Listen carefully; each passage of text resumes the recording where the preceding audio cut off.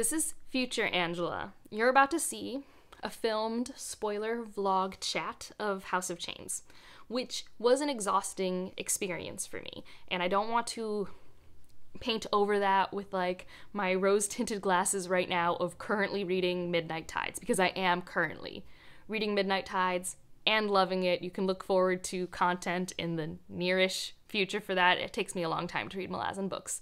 But I did want to say that like I am relatively negative near the end of this video because of, for myself, just not as huge of a payoff with House of Chains as I wanted. But after filming that, I did watch Jimmy's live show discussion for House of Chains, which I'll link down below.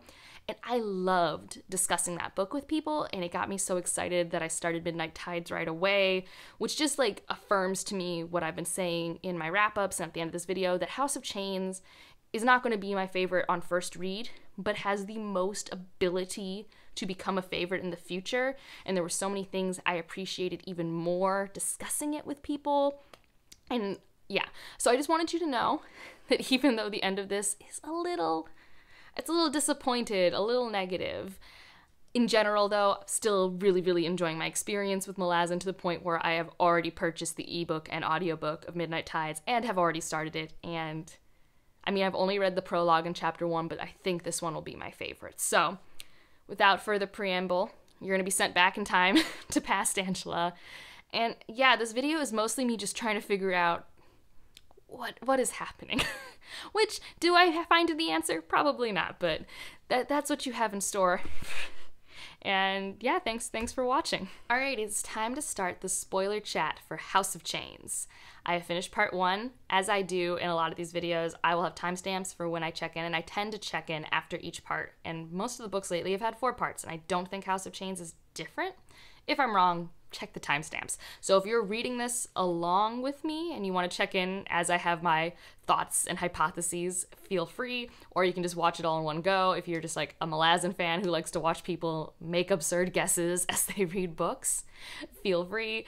And per usual, no spoilers that would pertain to future works or anything like that. I have only read the first 3 books, and by the time this video goes up, the 4th one, and I don't want to be spoiled. Everyone's been really good about it, and obviously if I'm wrong, just let me be wrong. It's fine. I'm sure I will correct myself eventually. It won't be the end of the world, but I also know as someone who loves other series, when people are wrong, it's like so easy to just like want to type it, so I feel you. But unless it's like very obviously on the page, it's not like something that like will be pieced together in the future or whatever, just let me live in ignorance. It'll be great.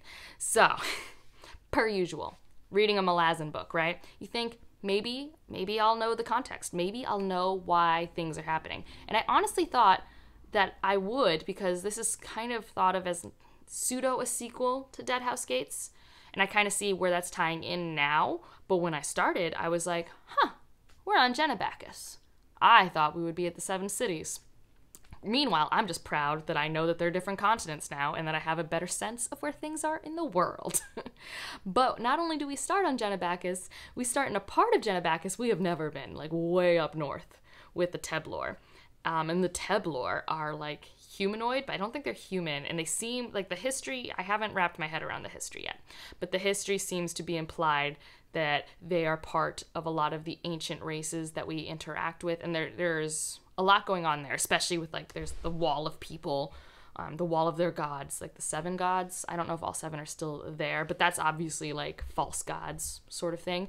And there's this whole thing with their culture that they were set on purpose to value violence and pillaging and stuff, to like make it so that they're more genetically diverse and don't accidentally stay with their tribes too much, because I assume that would lead to genetic problems, I guess. That's kind of mentioned in the book. But I don't actually know all of the reason. I did highlight it, but like I was just like, this is an interesting way to make clear why you have such a violent race of people, because they really are. And the main character is Karsa Olang, and I've already been asked by many people in the community, so what do you think of him? And my answers are complicated. I have mixed feelings in the best of ways when it comes to this type of character, you know? He is so arrogant and like so violent and possessive, and like at first he's just really hard to read from. Like he literally, like one of his friends like basically goes brain dead, and no empathy, no caring. That's like really hard to see. It's like he's very accepting of really harsh things, and like he's very harsh with his friends. At least, well, friends. I don't even know if he has friends, right? Like, with the people we presume are his friends who are traveling with him, and he's just so cocky at the beginning. And then he gets captured, right? He's a slave, and while he's dealing with this, and he meets, I can't remember the first name, but the Nam character, the thieving rig guy, who I love. Their dynamic was perfect. While they're interacting, and he keeps going in and out of consciousness as he's being captured and transported and going through hallucinatory things where he's connected to some Warren, I don't know what, but it has like the chains in the sky, and I don't think it's Hood, but I don't think his gods are happy. Like, there's something going on there where they need someone to accomplish a task for them, and they want it to be Karsa Olang, and I don't know why. It's murky to me, and it's, I think, intentionally obfuscated from me. I don't think I'm supposed to know right now why they care. I have it highlighted so I can refer back to it later, because I think I haven't mentioned this time. In my past reading experiences, I physically read it only, and in the last 2 books I was annotating on the page, and the books have just gotten too big, and this time I decided to still physically read it with the e-reader. I bought the Kindle while listening to the audiobook, which has been fantastic. It really helps with the flow and getting different character voices, and like the cadence of how these characters talk has been really cool. And so I'm able to easily highlight, and I can refer back to those things later when I'm like trying to connect the dots of all these things. But I loved the interaction of Karsa Olang and the Nam character. I just loved him being like, this is too many words. He's like, yeah, well, you know, this is who I am. And like that trust and that like camaraderie that formed. Like, I'm kind of sad that it's implied that they're not going to be around each other anymore. And I was prepared to be broken if Nam was dead, and he wasn't, so thank goodness. I was so happy when he was like, here comes the cavalry moment at the end of this part to come save him again. Like, for how strong and resourceful Karsa Olang is, he's gotten captured so many times since I've met him. Like, so many times. But he has so many cool properties because they're like these giant people, and they obviously have something in their blood because of where they lived in Genebakis that had that like metal stuff that makes it so that magic doesn't work on them as much. And like every time a sorcerer is like, oh shit, it doesn't work, I'm just like, this is so cool. So I like that we're following him now. At first I was like, this is another story of this type of... Like, at first you feel like you've seen Karsa Olang before, you know? And although I'm not necessarily thinking he's like some new invention of a character, he is more dynamic than I expected him to be so early on, which is exciting. And I can tell that he's going to be very interesting to follow at this point in history in the Malazan world, especially now that we're with, I think it's Leoman, who we did meet in Deadhouse Gates, who's taking him to the Shaikh, who I think at this moment is Felicin. That's something I haven't quite figured out yet. I need to like compare the years, because I think initially when we start, we're like still in Gardens of the Moon. Because like Gardens of the Moon and Deadhouse Case kind of happen in parallel timeline-wise, right? Like not exactly, but kind of. And so I think House of Chains kind of starts in the past, and then we kind of catch up to now. So I think at this point Felicin's the chosen one, but I'm not positive. Because I was trying to connect other things that were happening, because we have that warren with the water, which is I'm pretty sure the same warren we had in Deadhouse Gates, and we have the boat with the people that is being run by the Orders without their heads, but it didn't have the people that were last on the boat from Deadhouse Gates, I'm pretty sure. So I feel like they're the reason why there were only oarmen on that boat. And so then in Deadhouse Gates, the people who find the boat with the water warren thing. Like, that's what my brain's kind of putting together. Could be really off base, and I missed some crucial clues or something like that. So the timeline is unsure to me, but I'm assuming this Teblor, Karsa Olang, is going to meet Felicin, and that's interesting to me. Gosh, 2 very, very opinionated characters getting to meet each other. Let's see, do I have any other like thoughts right now? Nope, I'm just excited for them to meet. Also, I mean, although still a confusing book and things like that, you know, like most Malazan books, like here, new part of the world, new character, new cultures, have fun, like, which is the fun of Malazan, right? I found this to be a pretty linear storytelling format so far, to be for these 200 some pages with one character perspective, because we haven't had that yet in a Malazan book, and I found that quite refreshing. I don't know if that's going to continue in other parts. I think I was told that it doesn't way back in the past. Obviously, by the time you're seeing this video, I already know the answer to that question. But it was really interesting and immersive to be with this one character for so long. And I did love instantly when Carson Oolong was with the Malazan people and with the slave traders and stuff, which I feel like I've read the name Stigler before, but I can't remember if that's just like in a different book or in this series. And I couldn't find it. I went through the character indices for the other 3 books, and it didn't come up in those contents. But I feel like that slave trader is familiar to me, but I don't know why. So there's that. But it was so cool as I was reading the book and just being like, oh, I actually know what they're talking about. Like when they first mentioned where they went into port in the 7 cities, I'm like, I know where that is. I know about where we are. And like when they mentioned the path to that Raraku desert thing, I'm pronouncing everything wrong, and I'm sorry. I'm not good at fantasy words. But I was like, I know where that is on the map. I don't have to look at the map. I have like a global picture of the things. This is great. I'm learning things. I know different cultures. Like when the Tebler were fighting the Malazans, like I understood the resilience of the Malazans, that he wasn't prepared, because we learned so much about how they fight and stuff in previous books. Like I feel more grounded, even though I'm still confused, especially because the Ascendants and the gods and the Warrens are, doing their thing way up here, and I'm, way down here, and I'm like, I don't know what's happening, but I'm excited to find out. So that's this check-in. I'll check in after I've read part 2, and we'll see where I'm at. All right, we're gonna have to excuse the lighting and any sounds you may or may not hear, because it is a Thursday night on a Boston street in a college town. It's gonna be loud, and I have to do this now because I want to read House of Chains tomorrow, and if I don't get my part 2 thoughts in, I won't feel comfortable starting part 3, and I know that's an arbitrary rule, but we're doing it. And this is my red string on a wallpaper, because this section is just the puzzle piece section. And I worked really hard to like read it all just as a narrative and just like highlight things as I went, and then I spent like a good 30 minutes this afternoon going through all my highlights and trying to like piece together all of the connections I just couldn't make in real time. And I'm actually like really glad I did, because there are some interesting puzzle pieces surrounding like all the different cultures and the Warrens and just like the different factions, not only in this conflict, but factions globally in the magic nature system.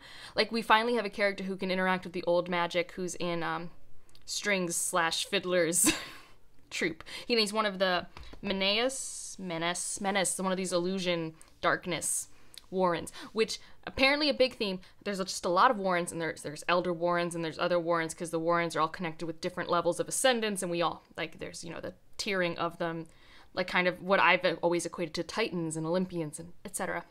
But it seems like kind of similar to like Titans, Olympians, and whatever.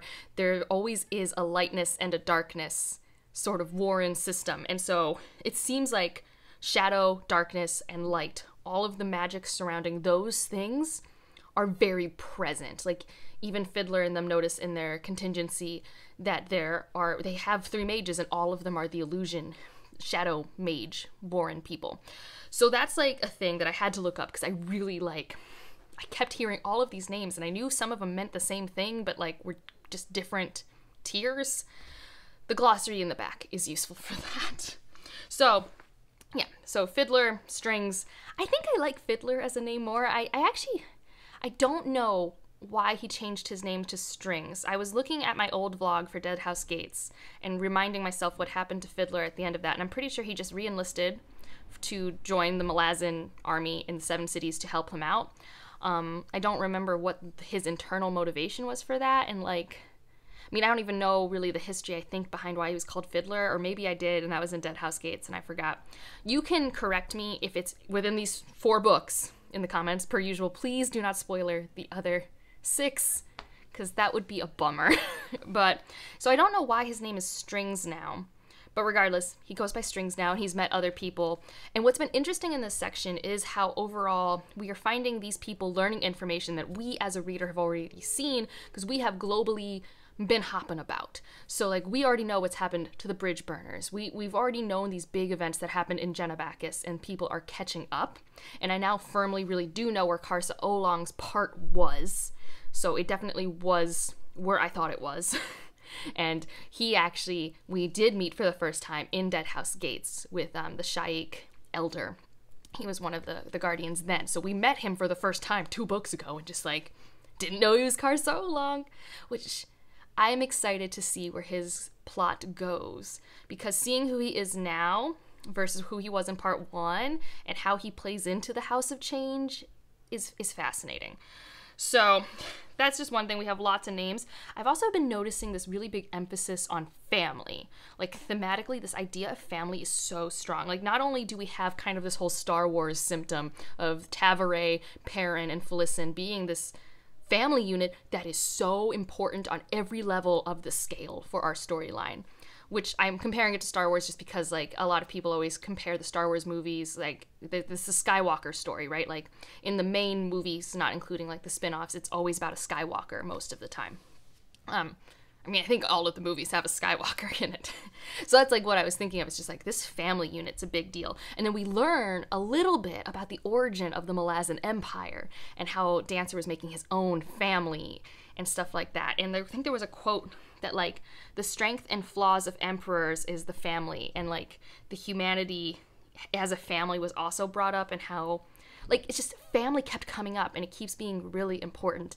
And I like that, and I like the different angles and the different types of family we're looking at. And like I don't know if it'll happen this book, because I don't think we're gonna see Perrin in this book. Like they're talking about Perrin because he's the master of the decks, but I don't think we're gonna see him. But regardless, Felicin and Tavaray are going to have a confrontation, right? And like and there's some bad blood there, because Tavaray was trying to do right by the family honor, doing what she did with Felicin and tried to give her, you know, the talent to protect her. But obviously your 15-year-old sister who just had to prostitute herself and like do drugs to survive the mines, it's probably gonna have a grudge, just a little grudge. And now she has a goddess in her potentially, so you know. That's the whole thing. Also, in terms of like names again, Bodden, younger, which that's a younger. I don't know if younger, so like if this is like a Song of Ice and Fire syndrome where like there's certain last names that are just given to people if they don't already have a last name. Because if it's true, we have Bodden younger, we have Tok the younger, and then the younger Felicin is called Felicin younger.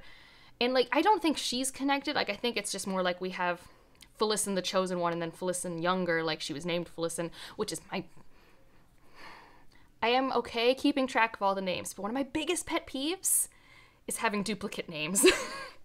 It's bothered me ever since I read Wuthering Heights in high school, and I understand it's thematic, and I understand it has a purpose, but I don't like it. But regardless, we have the younger Felicin, who I do like as a character. It took me a while before we got into part 2 to really be like, okay, so they're really only calling the younger Felicin, and the other one is being called the Chosen One, or the Shaikh Reborn. Like, we are separating those out. We really aren't referring to Felicin and Deadhouse Gates by that name anymore. So that was helpful once I felt confident in that, but I wasn't confident in that in a while. So that was a thing. So we got lots of names changes for different reasons, which honestly, yeah, that's been happening since Gardens of the Moon, back with the Empress. You know, she had the name Sultry and then changes it to Empress Lysine. Like, name is very tied to identity, which I do believe. Like, I mean, I am Angela. I don't really, if I were to change my name, there would have to be a huge reason for it, a very meaningful one. So I get that. So I guess I already said we learned a little bit about the Empire forming and kind of why it wanted to be. And what I think is interesting is it really was so far implied power for power's sake, like conquest. But it does seem to provide like order to a region that didn't have order, that was being just as harmful, if not more harmful to the citizens, is what is implied. Whether or not I believe that, I don't know if I've had like good narrators to tell me what is good or best for the common man, because we mostly get military perspectives, and even like the rebellion perspectives have been military. But there's this I don't know if this word's come up before, but the Nepans. This is a race or ethnicity of people that the Empress is from. And I don't know what continent they're from originally. I don't know if it was brought up before and I just missed it. But apparently they're important. Like, and I'm just like, I have it as a note to keep an eye out for it, because like that's just like a thing. Ooh, there was also a really cool quote about the metamorphosis of culture. I think this was something that Strings was saying, because he was talking about how some cultures are more adversarial and some aren't, and in order to be able to confront this other one, that in order to win, they'd have to metamorphosize themselves into something. And I feel like that's already been seen in the Jaghut Talana Mas confrontation we've talked about earlier in the series and stuff like that. And I just think that's an interesting nugget to think about. I just think that's a very thoughtful idea. So I wrote that down because I liked that. I like that the boat people are back, like the people who went through the fire war, and like when Coltane and them interacted, like noses were broken, like that happened in Dead House Gates. So I just like seeing them. I think they're funny. I loved all of the banter, per usual, with the military people, the sappers, and everything. I love it. Those are my favorite things, especially with the audiobook now too. It's just even more enhanced because, yeah. Crocus is Cutter. I have found the Crocus parts and Aspelard the least interesting so far, but could get more interesting because that is where we also are getting insight into the Shadow Throne. I think it's the Shadow Throne. It's one of the Shadow things. Could be wrong about which one, but I feel like we keep mentioning a throne who, like, that is tied to the Tisti Andy. Because now I've learned there's 3 Tistis. And in the back, one is Shadow, and one is... Oh, did I write it down? One's Light. I think that's the Lausanne who, like, think they're the pure ones. And then the Ador, I forget which ones they were. It's in the back of the book. But they each kind of have an affinity, I think, kind of sort of to one of these Warrens, like Darkness, Shadow, and Light, maybe, which is interesting. And we're starting to learn more about this race of people. And they're very interesting because they're so old. So we even have a character who's Tisti Edor. And I think the Tisti Edor are supposed to, like, invade this island. And Crocus is sent... Well, Cutter is sent by Cotillion to figure this out because Cotillion is with the Shadowborn, and now, as Cutter, he's of the assassin thing, like Ralik Nam, who's been brought up. We haven't seen him send Gardens of the Moon, but maybe he shows up this book. Who knows? Even Cotillion was like, I don't know if he's alive, but don't... It was a very wink-wink, nudge-nudge sort of thing. So, you know, wouldn't be surprised if that happened. I did like that it was implied that Cotillion did not know that the Talons were still around, which, like, I like that for multiple reasons. One, I like when people don't know things necessarily, but also it's an ascendant who is like, not that it really emphasizes that these are humans or mortal beings that became something more but still have some of their flaws or aren't all knowing. I think that's really cool. So let's see, I think I have a few more things. Hebron and the Jade Giant. Don't know what's happening there, but it's obviously important, and it's nice to have a few more answers to the questions of, like, what did he touch in Dead House Gates? And I still don't really know. It seems to be implied that when this warren was open or something, the Odotarl was made or something. There were some attempts at explanations when he was talking to this one other mage person. Don't remember. Or maybe he was a priest. Regardless, they were exchanging information because Hebron knew that Perrin was the thing. They each knew something the other one wanted to know, so we had a nice little, like, tea time chat about that. Kalam, of course, he's not with the children anymore. That lasted for all of, like, a book. Like, well, obviously, time's also weird. But he is off. He's also working for... It might also be Cotillion to get stuff done, and he's found people in a province of the 7 cities and is helping them handle things, but he hasn't done anything like super interesting yet. And then Karsa Oolong. So we have this idea that things can be trapped in stone and sculptures and stuff, and so he was making these sculptures in the whirlwind or Raraku or whatever it's supposed to be pronounced. I should be better at pronunciations now that I do the audiobooks, but he was doing that, and he, like, kind of revived his 2 friends, and so lead us war leaders back, man. It's back, baby. It's great. And now he's kind of like a war leader worth following, and I thought it was interesting what he had to say about the Malazan Empire, because, like, the Malazan Empire we have known for sure since Dead House Gates, maybe not as well in Gardens of the Moon, that they have a code. Like, yes, they are for conquest, yes, they are for control and power, but they have a code, and we really see that in Dead House Gates, where they are putting it all out on the line to protect these refugees. And so it's one of those things where you kind of see him parting ways with them, and he goes back to be using the name Karsa Oolong more, and not the name that he had with the Shaikh Elder, which is, like, names are very interesting. They are really tied to who you are and your motivations, because he was being called by a different name, I can't remember it now, and then it drifted to Karsa Oolong as he was deciding to leave. And we still have those 7 people that I don't know what they are. And there's a lot of 7. There's so much 7. 7 is a very important number. I don't really know what it means yet, but there is so much 7. And I think those are my thoughts. Oh, I don't know what the Thelema and Toblakai are, but they're apparently related to Karsa Oolong's people. And I think the Talana Mas are too. I need to, like, go through my notes and try and connect all of the history lessons and stories for that, but I did not have a chance because I think a lot of those are also in book 1. So maybe at the end I will attempt that mini history lesson for myself. But yeah, definitely the puzzle section, which is typically part 2 of a Malazan book for me, is like, oh, here's a bunch of people and we have to set up all the threads, and then you can follow the threads come together, which I'm totally fine with because all the threads are relatively interesting. Like I said, my least favorite are like Kalam and Cutter right now, mainly because I don't know what Cotillion wants, and I'm least interested in what that Ascendant wants at the moment. Like, I think it's interesting that he's not on the same page as that, like, the head guy, but it's whatever. So now, tomorrow, I can read part 3. So, hopefully my random string on a wall was remotely interesting to anyone, but I am having a good time with this book so far. So I finished part 3, and it's not becoming more clear what's going on. There's just so much happening. Like, I know there is something happening with the Tisties, like all of them, the Andy, Adur, and the Liasso, whatever, the light ones. And then there's obviously a lot happening with the Talana Mas, not to mention with the Warrens in general, and people fighting for the Shadow Throne. And then there's just the Elder Shadow Warren, that is the Whirlwind. And then we just have, like, the normal basic politics of the Malazan Empire wanting to keep the 7 Cities continent. There's just so many things. And then, of course, the House of Chains is now in the deck, right? So these are, I guess, the main things that have been happening in very, like, disjointed ways throughout the story that I've been trying to keep track of. Like last time, I wrote down a bunch of notes after I finished part 3 to try and just figure out what was happening. And it's a lot, and there are so many chains. So many chains, which I know, I know why. It's very on the nose why there are so many chains. I do like, though, the implication that the House of Chains is like the god that worships imperfection, and it's meant to, what was the phrase?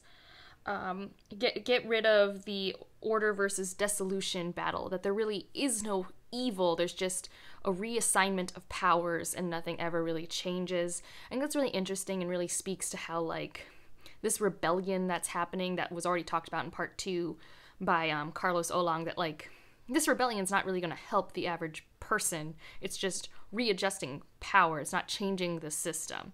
So then that makes me wonder, is the House of Chains a good thing? Because up to this point, I have not been led to believe that the crippled god is a good thing. But who knows? We haven't really, like, directly talked to the crippled god. I'm pretty sure Karsa Olang is chosen for his part of the deck, but I don't know if he's really committed because he kind of just, like, not killed, but cut in half one of the 7... Oh, they're called something else now. The Unbound. That's what they're called. Who are Talana Mas, so that's cool. I'm also trying to figure out, and it's very unclear to me, and if it's not clear by the end of this book, feel free, someone correct me, but without spoiling anything. Toblakai. Is that like a greater race, and then there's stuff underneath it? Because I was trying to figure this out, but it seems like there's Toblakai, and then underneath that are like the Trell, the Barghast, the Teblor. But then what are the Fen? Are the Fen also in that? Or is Toblakai a separate thing? And then what is a Telemon Toblakai specifically? Is that just Karsa Olang? I spent a bit of time trying to go through my Kindle notes and, like, searching words to try and figure this out, and, like, I'm still a little more confused about that whole thing than I want to be. Not that it's a big deal, it's just, like, a part of the world building where I'm just like, what? And then I figured out the name for the flooding warrant is the Nascent, so that was kind of cool. These are all things that I just kind of wish were explained to me as I was reading it just a little bit. It would provide some interesting context, because I get really excited about it after I read the section and I make the connections. But if I just, like, knew those connections while I was reading, it'd be cool. But my brain's just not big enough for that, apparently. So many things have happened. So we have this character called the Traveler, who I don't know if we've met before, but the Traveler apparently is connected to Dancer and the former Emperor, and he now is the person protecting the Shadow Throne, and because that's where Cutter and Aspelar and Cotillion were, and Cotillion fighting was really cool. That's where a lot of the Tisti Adur died, and Adamander Reich's brother died, and then there was a sword that was given to the Traveler. And that's all we know about this island. Like, this Cotillion Cutter subplot is so sparse and varied. I'm wondering how it's going to wrap up at the end of this. And I liked that Cotillion is, like, learning, oh, the Talons are still around and stuff like that. Like, that was interesting. And the parallels of Cutter holding Aspelar and Cotillion holding his old friend who was a Talon. There was some interesting stuff there, but I honestly don't know what's happening. I can kind of understand the idea of the Tisti Adur wanting power, so that's why they're trying to overthrow the Tisti Andi on this shadow throne. How many shadow thrones can there be? Obviously, like 3, right? Because you have the one for the Tisti Andi, and then we have the one that has like cotillion in them, or is that the same one? And then we have the Whirlwind, which is a type of Elder Shadow Warren. Like, oh my goodness. There's so much duplicity here. Like the redundancy of the system is strong, which fair. That's how it is in biology too. So if one fails, you have something that can pick it up. But so much redundancy. It's so confusing from my brain. And then you have the Talana Mas fighting the Tisti Liauso or whatever. And whatever's happening with Onrak and, what's his name? Trell Senglar. No idea what's happening there. I think I remembered at one point who they were. I think one of them was the person from the prologue, but I think that's who Onrak was, but I'm unsure. And I have no clue what's happening with that. I know they ran into Karsa Olang at the end of this part, and that was kind of funny, but I don't know what their purpose is or what they're doing. They just keep ending up in interesting situations, similar with Pearl and Lastara, who just keep ending up in cool places and like seeing an austral dragon, which what does that even mean? They also saw a place where Hood showed up, and that really freaked Pearl out. So like, there's just a lot of pairings of people that are seeing interesting things but have no context. And like, I trust that the conclusion of this book will make it all worth it for me, but right now I am more confused than I've ever been. Like, I feel like a conspiracy theorist. I don't know what's going on.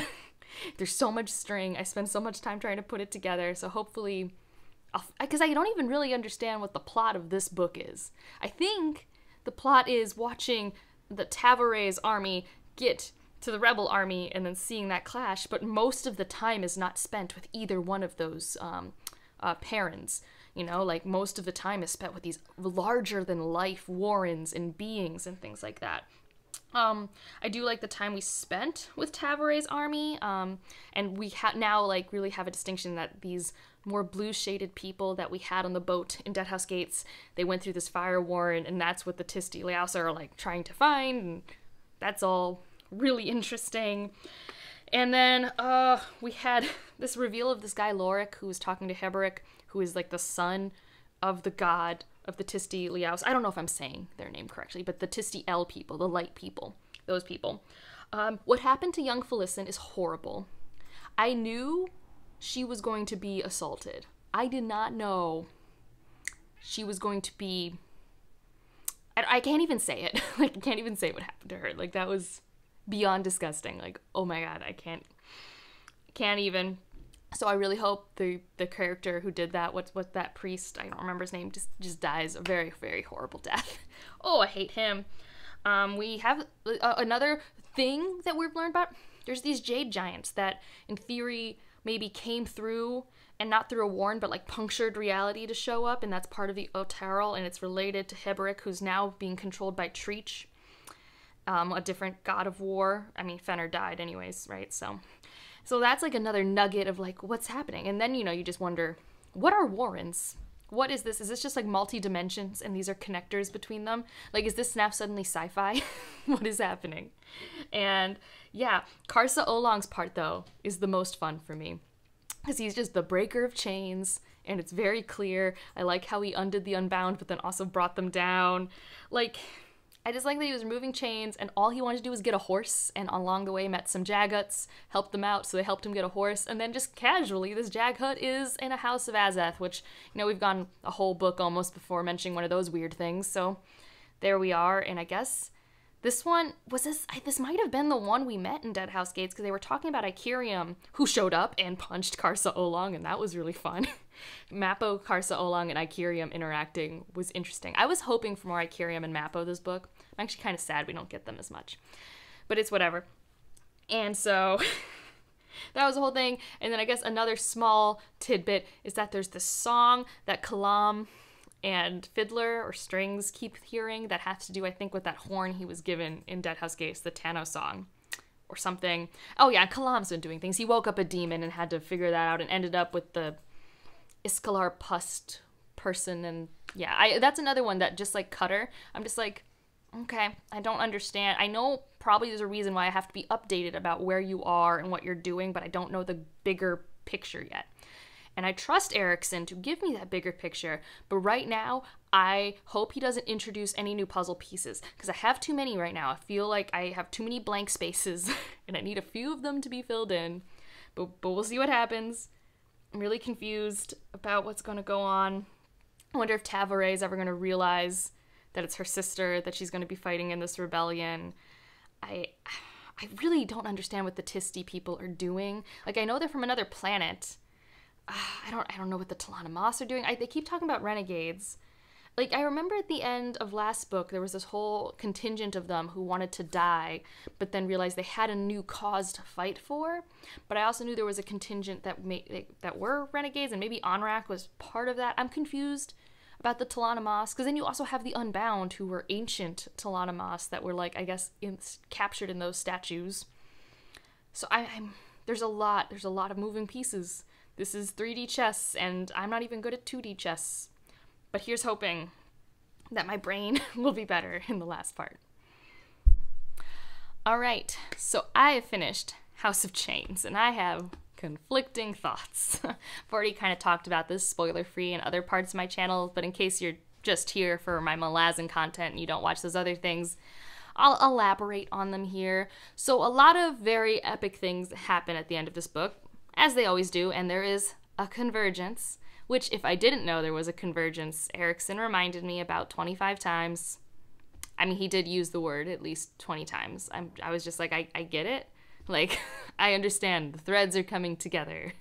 That was the thing I didn't love as much about this book versus other ones, is that I'm not used to him being repetitive, and he was oddly repetitive in his theming and word choice, which was odd to me. It wasn't something I had noticed in the first 3 books, but in this one, like, he used the word chain over 200 times, which, like, I don't know. I got it.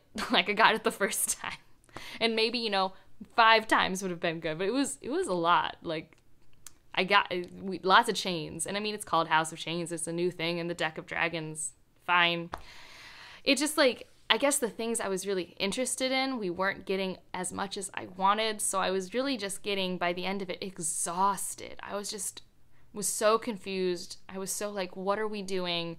And then the ending had things that were really cool, but didn't quite land for me the same. Like, I think the biggest moment for me was when Gamut died. How he joined the soldiers at the end to do that whole night thing where they got rid of the war dogs, I think was their name, and how there was the reveal after it that he did all of that already dead. Like, that was something special.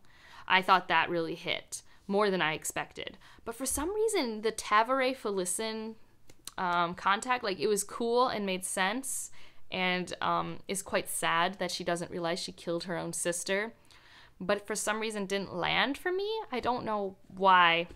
And then, obviously, there were things that were really interesting about Felicin and the goddess, and how we learned the goddess is a wrong Talan Mas woman because of Onrik and stuff like that. So, like, there were some interesting reveals. The sea coming back was something. Learning about the bridge burners ascending, which I kind of thought about at the end of last book. I was like, there's no way they're not ascending.